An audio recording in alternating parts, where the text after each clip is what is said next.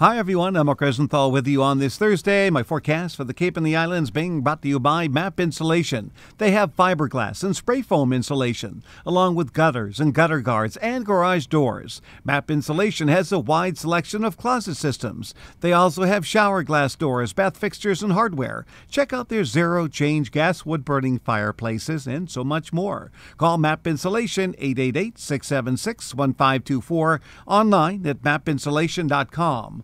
Let's check out the 7-day forecast for the Cape and the Islands, starting with today. Could be a touch of very light snow or flurries around this morning. Sun breaking through. Temps not far from freezing. Variable clouds, cold tomorrow in the 20s. Saturday, increasing clouds, upper 20s. Maybe some light snow at night.